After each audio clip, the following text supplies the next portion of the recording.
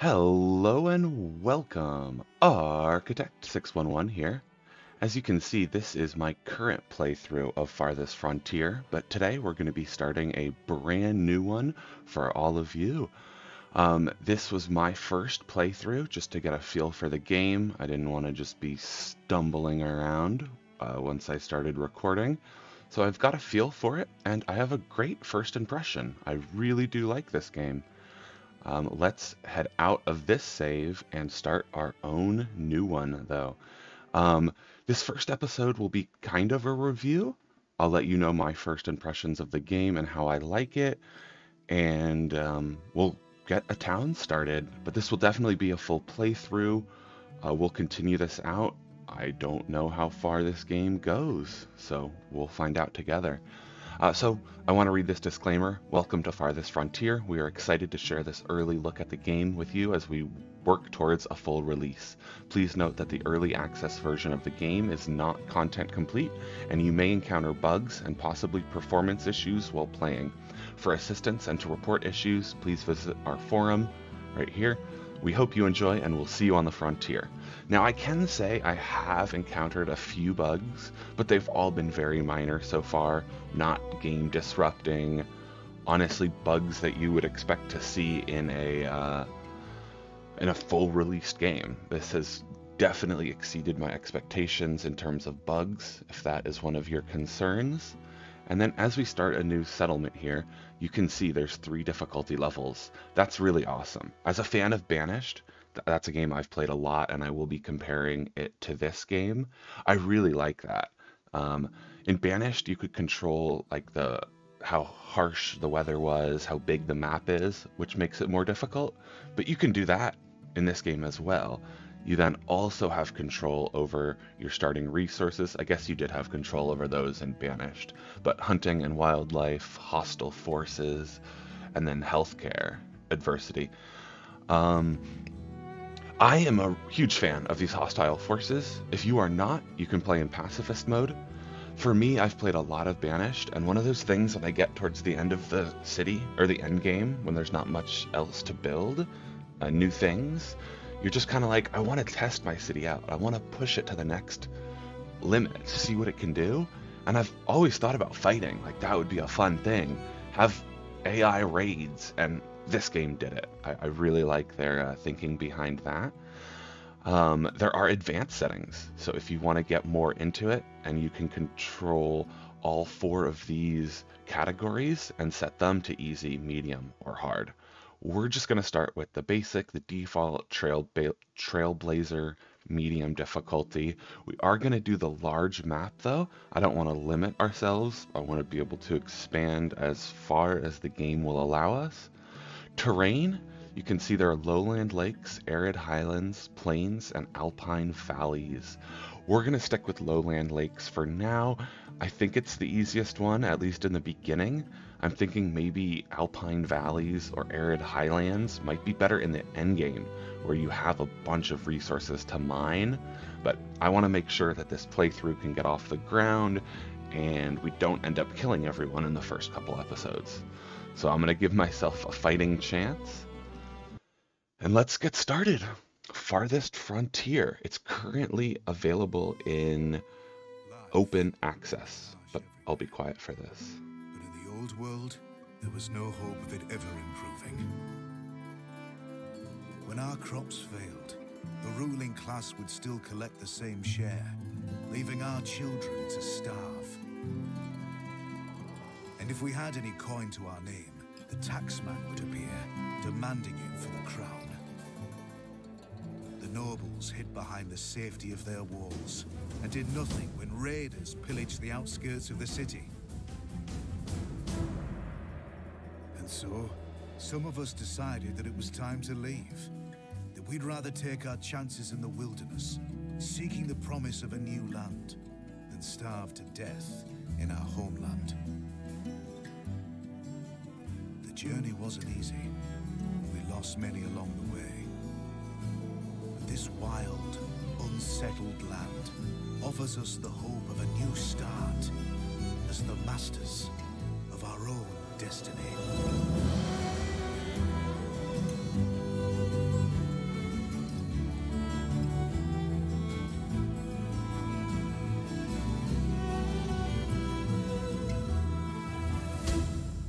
So that's a pretty epic intro, in my opinion, especially for a city builder. But I guess it is a little more than a city builder because there are raids and there are attacks, and I think that will be a really fun mechanic to explore, different from other city builders. Another game that Farthest Frontier has been compared to is Anno. I purchased that game recently because I was looking for something similar to Banished, um, but I can't remember what happened. I got distracted and I haven't even played it once yet. Something I still want to do, but this game looks like what I really wanted a couple months ago when I was looking for a game like Banished, and I am very excited to play it with you guys. I've put in a bunch of time on my own. As I said, a very good first impression. I'm still curious to see what the whole combat dynamic looks like. I haven't been raided once, so I have had to deal with animals. That's what you start out with. That's your first threat. Bears, boars, and wolves.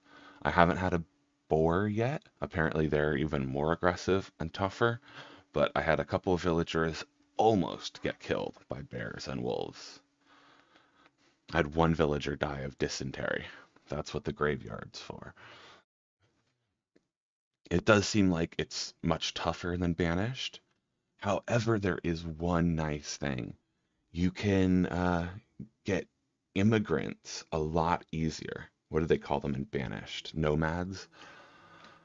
Okay, here we are. We finished scouting the surrounding area. Survey the land your villagers have explored and choose a promising site to construct your town center.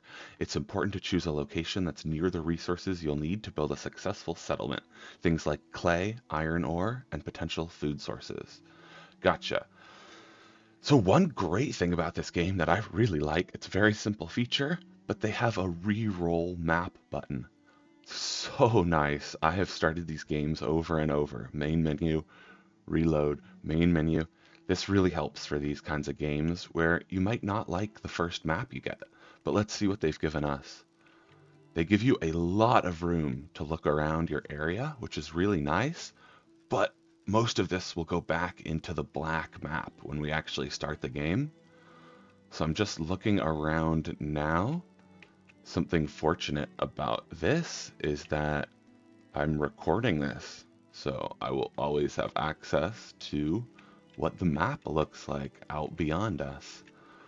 That's going to be that outer ring, and then here's what's on the inside. I like that we have a mountain here. Is that iron ore? Perfect. I did not get to see that on my other map. Lots of iron ore, deer over here, bird's nest. You can get their eggs, hazelnut bushes, greens, more deer, nuts, bird's nest. This is looking great. Here's some willow. We'll need that for making baskets. Herbs and blueberries, a sand pit. That I think is helpful for farming and other things. Boar sighted. So look at that.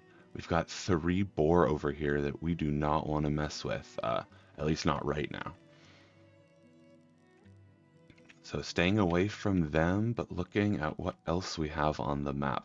As far as I can tell, this is a different part of the game. Nothing matters. We're not wasting time. We're just choosing where to settle, and then the game kind of starts from there. Gold ore. Okay, I haven't seen that either. And gold is very valuable in this game. It is the money. It's the trading currency. Clay, greens. Let's herbs, bird's nest. Let's look over here because I haven't really. This doesn't look like it has much. Got that clay and greens. Fish I found is good in the beginning of the game, but I've also really diversified my food sources. What's that? Coal. Okay, haven't seen that either. So this seems like a much better starting map than what I got, which is perfect. You guys can see all these resources in use. But there's no fish over here, is there? I like the idea of fish down over here. Where was it? Down on the bottom? Yeah. But that's really far and just I don't think has enough around it to justify We will still be able to gather, and we can still fish anywhere on the water. You just get a much better boost or efficiency bonus when you have one of those fish symbols in your resource area. But then again, there's these boar here I don't want to settle down near. And I don't want to re-roll the map since we're recording this, and that just gets boring on your end. But we've got deer here, greens, willow. So if this was kind of the edge we came to and left the boar to themselves over there, we could start a town somewhere around here. Clay, this is kind of far to reach. What if we did it up here? I did like the idea of having iron, deer, eggs, berry or hazelnut bush. And where are the boar? The boar are way up here. I'm thinking I like the idea of being down here better. Yeah, look at this variety. Herbs, greens are down here. Okay, that's perfect. We might be able to gather a circle this big. Maybe it's too small, but you can move it around where you have your gatherer. You move their assigned zone, if that's what it's called. All right, I've decided it's going to be somewhere in this area. And I wonder if there's maybe more fishing spots along this body of water. We'll have to find that out. Let's start our town. Trying not to cover up too many resources. This is a big hill, isn't it? Yeah. Right here. You can't put buildings on steep slopes. So if we start building, what's this? That's coal. I definitely don't want to cover that up. What if we started...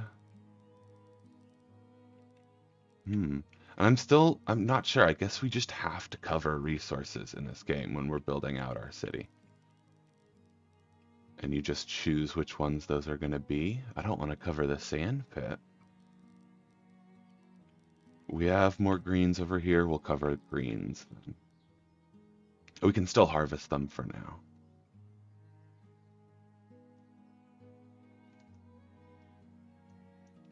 All right, there's our town center. This officially starts the game. It starts time. It looks like early spring we start, year 1. So, immediately, housing and firewood, just like Banished. We have all of these, are they called settlers? I think so. We've 10. We need to house them and feed them. We have 11 months of food in public storage, but notice below it, months of food lost to spoilage over the next 12 months. So this game is a bit more realistic, and your food will spoil. There are ways to keep it from spoiling for longer, just like in real life, but you do have to deal with that aspect of food. This is our wagon, our storage cart that we came in on. You can see what we have so far, and you can see what else the game has to offer. Look at all these different types of goods and resources and food. So we have some tools to start, some arrows and bows for hunting, and a few swords. I still don't know if there's a way to tell someone to equip a weapon without just assigning them to be a hunter or assigning them to be a soldier in your barracks. First thing we need to do, they're going to start chopping down this tree because it's within our build zone, but we need to assign trees to harvest. I'll let them just harvest everything for now. That'll be fine. I see 2 stones that will get picked up as well. They're going to start harvesting wood, which our town center needs, 18 logs.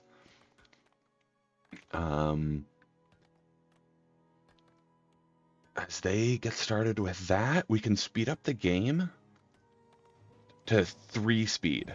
Now I'm hoping, uh-oh, maybe I shouldn't have done that right away. You probably want to see this. We have a dire wolf here. So they're not the biggest predator to worry about. And we've got, it looks like a 10v1 going on right now. So all of these soldiers are attacking him, and this not soldier, settlers, residents. And this one is the one taking damage. The wolf got about half damage on them.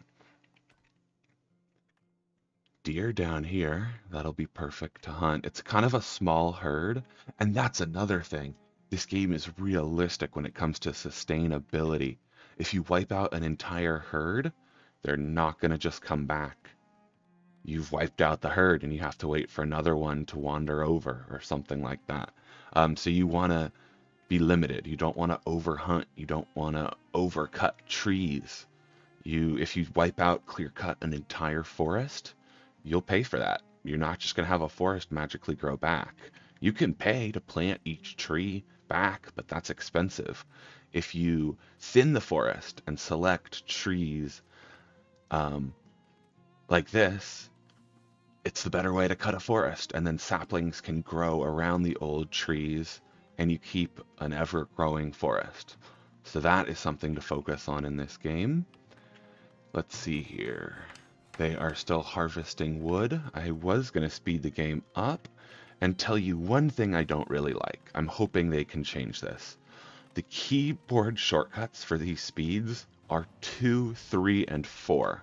We have another attack. I thought when we got attacked, it was supposed to slow the game down. Maybe that's because I keep adjusting it right when we're getting attacked. What happened here? Is that a dead person? And why can't I select them?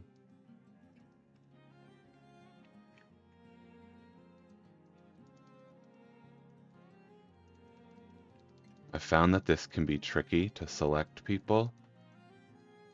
I'm not sure if that's just an early access thing. Carcass of a hunted animal. Is that all it is? Looks like it. Just a carcass? Yeah. No one died. That's good to see. But we were attacked by a bear, it looks like. Or is that just the predator symbol for all predators? I'm not sure.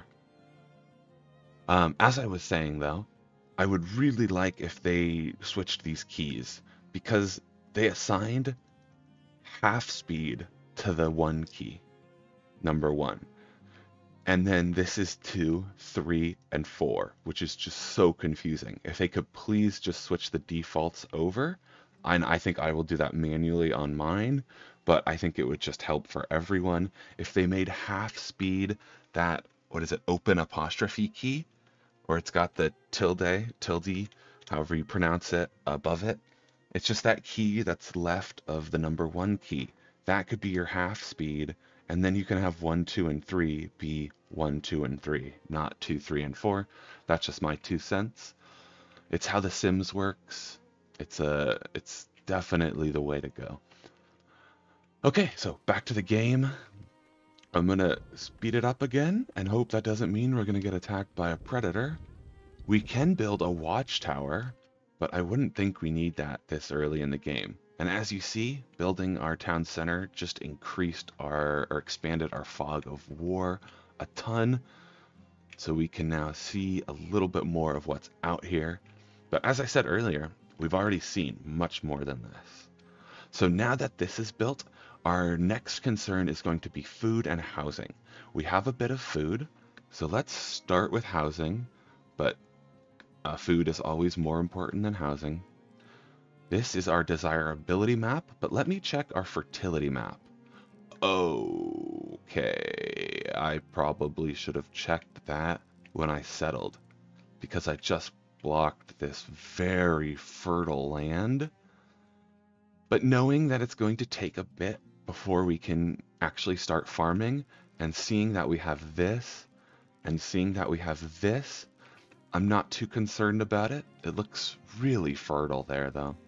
But I'm guessing we'll start farming out here. It's not too hilly, is it? No, and we can always flatten terrain as well. So I need to build a house. That's what I was doing. Desirability right now is just going to be kind of poor everywhere. We can do things to change that and to hurt it. Let's start our housing right here. That'll be our first house to build.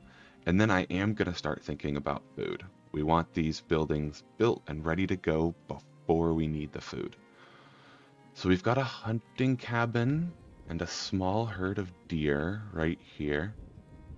I'm hoping this herd grows because I don't want to kill them all, and I'm not really sure how to manage that. Still a housing shortage. We're going to need, the houses, as you can see, can fit 4 people, so we're going to need 2 more houses to house our population. We'll do that, and then fishing shack, I'm tempted to build. Remember, there's a body of water over here. There's also that lake up here somewhere with that fishing spot, but it's got to be far out there, and I don't think we should be doing any of that in the early game. So, hunter cabin will be the first thing to put up, and they'll hunt out here. Let's just drop it in this corner. Like so. The way I build is I'm going to kind of place things in as they fit. It'll kind of come together all like a puzzle. And speaking of which, I also kind of want to plan places for roads if I want them in the future. So we're not going to put that there. Good thing is you can cancel builds like that. We're going to put the hunter cabin, over here. Or should it be here? Here. And now we're leaving space for a road to come through here and a road to come through here and kind of be a major intersection in our town. I'm still really not sure how the roads work. I know that wagons travel on them and people travel faster. Haven't built them yet, though. We've got the hunting cabin set up, so let's get that going. We'll get housing and start our food as we use months of food. And we have to save up food before winter. Winter is obviously the hardest season. You won't be able to scavenge greens. You won't be able to... Actually, I think you will be able to hunt deer and fish. So we'll have to see exactly what winter means. We've got herbs over here. We've got plenty of greens, bird's nest, more herbs, coal, a sand pit. Do we have willow anywhere? Iron up there. That's great. Hazelnut.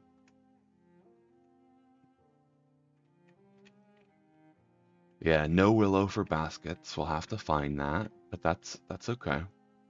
That's this game, and it's not going to be perfect. You cannot perfectly play this game, in the beginning game at least. It is going to push you and challenge you. No firewood. That's going to be the next thing we need. As long as they won't starve, we need them to be able to keep themselves warm. So, resources, firewood splitter. We can throw that in here. And our hunter cabin is built. So that's the first thing I've realized you need to do is retarget the building work radius. We want to pick where they're going to work. And actually, since the deer are all right here, I don't want them wandering too far, but I want to give them a buffer in case the deer wander. Let's do that. They will now start hunting these deer and hopefully, fingers crossed, not killing them all. It looks like there's only 4 left. Have some babies, deer. That's a doe. That's a doe. Oh, I think doe just means female deer. Yes, it does.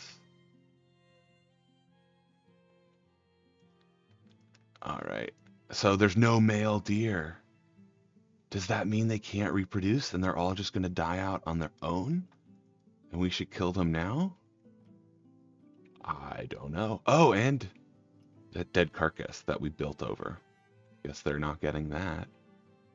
If they even still could. Um, food. Now we're gonna want a gatherer's hut. This is resources. We want food production.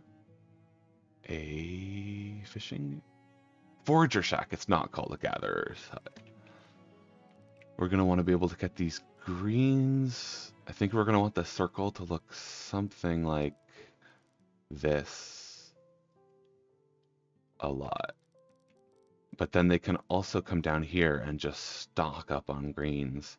And when I'm doing this, I'm estimating the circle, because as you saw with the hunting cabin, we can move the circle around as much as we want. I'm hoping there's a better way to automate that, because I'm not really a fan of manually having to move these circles, but I'm wondering if that's just part of the game. So if they're going to be here and here mostly, I'm thinking we'll place the shack. Yeah, the shack. Maybe here or up here. Let's just do it. Do we want to leave room for a pathway? Let's leave room for a pathway. Now they'll work on that. Why are people still so unhappy? They're homeless. Why are they homeless? Is it because they have no firewood? No way! I built 2 hunter cabins here? Oh my god.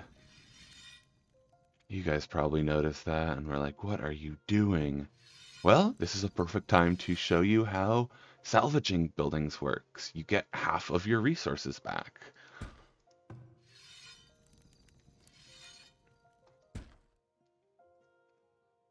Let's make sure we get that housing built then.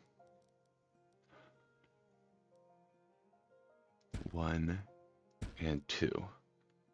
Okay, now we've got housing being built. We can see they don't have access to a clean water source. We need a well. If you build near water, like if we had plopped down right over here near this water, they'll just walk over to it and grab water that way. Let's put down a well. Where is that? Resources? Yeah. Basic well. Let's put that right here near housing and near where we could put roads or pathways so everyone can get to the well easily.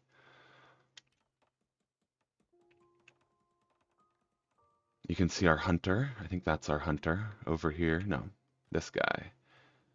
Hunting.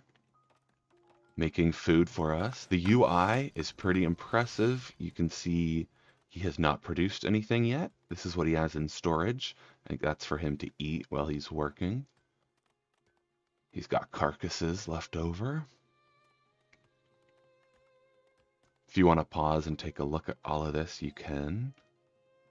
I know I kind of clicked out of it before warning you, but go back 10 seconds. Oh, we're 0 on logs. They need more. Oh, they still have 1 command to chop down this bush. But did that say hawthorn berries somewhere? Hawthorn. Will berries pop back up on this? Yeah, why isn't that showing? Let's see here. There are some keys you can see up here, so let's toggle some overlays. That's desirability. That's water. And that's fertility. And then toggle widgets. F2 toggles this. And we want that on so I can see any problems. F3 toggles these people. And F4 looks like it's toggling all of the resources that just don't have anything right now. I'm still not exactly sure what that means. But let's find out together.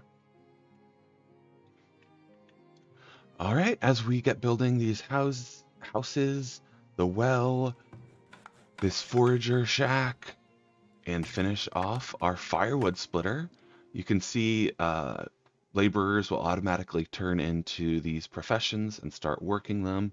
But this does seem like a great time to stop the episode. as it gives me a tutorial. Yeah. A great time to stop the episode. Thanks for watching. I will see you next time.